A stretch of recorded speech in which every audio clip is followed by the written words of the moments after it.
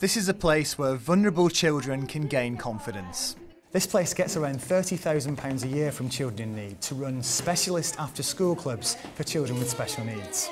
The club gives children some extra support to help with their development.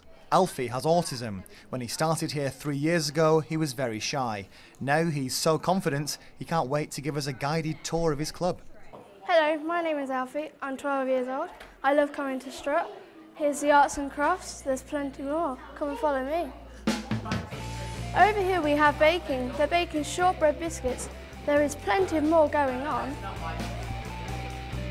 Over here we have Lizzie and Owen playing the Nintendo Wii.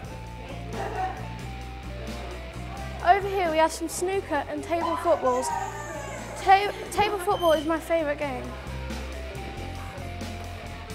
As we walk through here,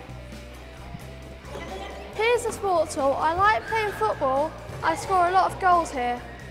Alfie's confidence has increased no end by attending the activities at the after school club and also the activity days. And Mum has said that there's been a huge impact on his relationships with his siblings at home, so that's really great to see.